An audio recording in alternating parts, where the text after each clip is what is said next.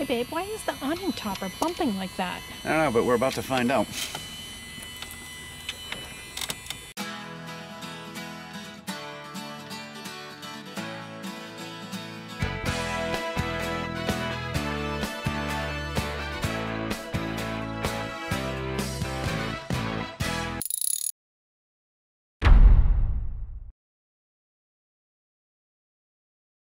Now, the first time this happened, we thought that it was probably a loose motor, so we took off the motor housing cover. You don't need to do it, but you know us, seeing how we're here anyway, we're going to show you how it comes off, just in case you ever need to access your motor. 6 screws, all right here, and then there'll be one here and one here. You take them out, and you can disconnect it. It comes off that easy. That there is your motor. Now, the reason we had taken the cover off is we thought maybe the motor was loose, which would have made sense the way that it was working. As you can tell, though, that motor's on there pretty tight.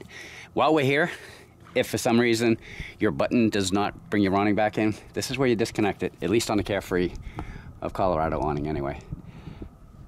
And you would take a 12-volt source, plug it into there to retract it. All right, so, but what we found out after we did all of this the first time was the problem lies... Look at that. Look at the arm. Look at right here. What the motor does is the motor spins its arm right here into this cap, which turns the awning in or out, whatever it needs to do. There's a cap on the other side too. But check out the screw. You can tell that it's been wearing. So what we did the first time was I just tightened them, and it worked fine.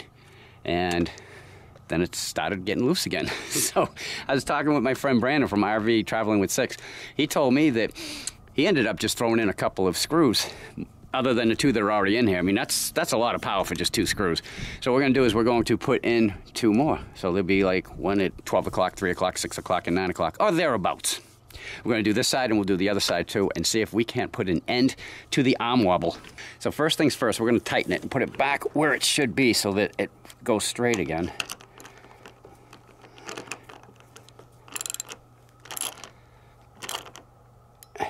I would not overly tighten. I would make sure it's tight, but not overly tight, because it's just aluminum that it's going into. So just gotta do the one down here on the bottom too.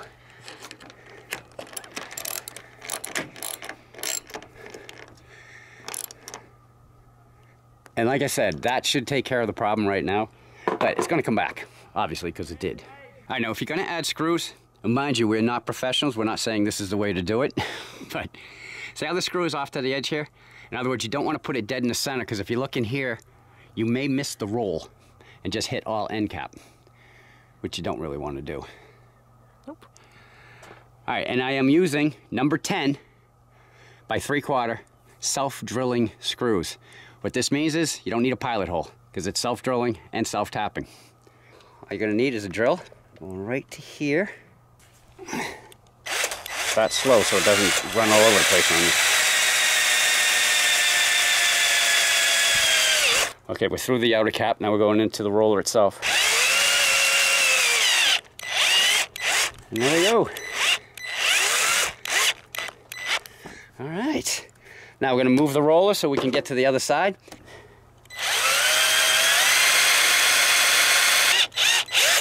Again, do not over tighten. All right, let's put the motor housing cover back together now. All right, so we're gonna put the cover back over the motor. Keep in mind, I left the 6 screws in place. There's still 2 more, and I know where they are. So, the other end goes on first. Fit it right on.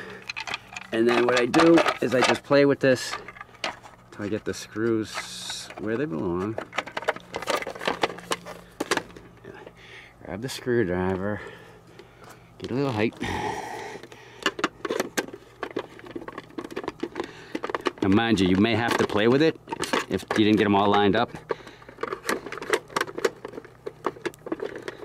And don't worry about it being floppy. That's what those final 2 screws will take care of. One's gonna go right here. And the other one will go right here. Did you like that, hon? Nice catch. I didn't even realize it was still on there. Now let's move to the other side of the awning and put 2 screws in there. All right, last one. Now let's roll this up and see whether we've taken care of that wobble for good. Wow, look how smooth that is.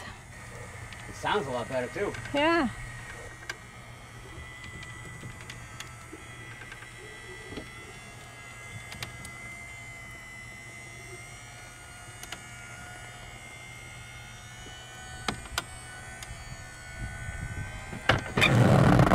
Very nice. All right, everyone, that's how Cheryl and I took care of the wobble arm on our Carefree of Colorado awning. That's the way that we did it, and ours is working fine. Again, we're not saying that it's right. We are not professionals.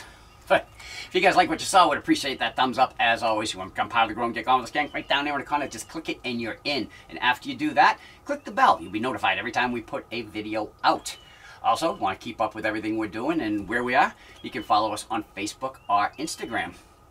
If you have any questions or comments, you can put it right down below, or you could just say hi. Because we'll say hi back, we always do. Till our next video, I'm Chuck. And I'm Cheryl. Or Get Gone with Us. Bye. Bye.